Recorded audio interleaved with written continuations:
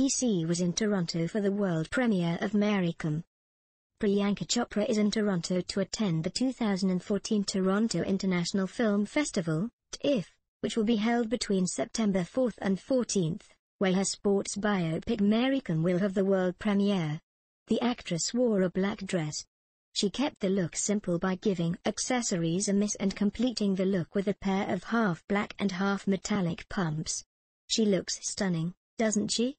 Maricum is a film based on Indian boxer and Olympic bronze medalist MC Maricum, depicting her life, struggles, family and her perseverance to be the best. Priyanka Chopra stars as Maricum along with Darshan Kumar, Sunil Thapar, Shishir Sharma and American actor Zachary Coffin.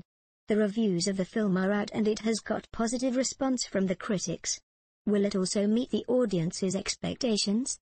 Well, we'll come to know soon.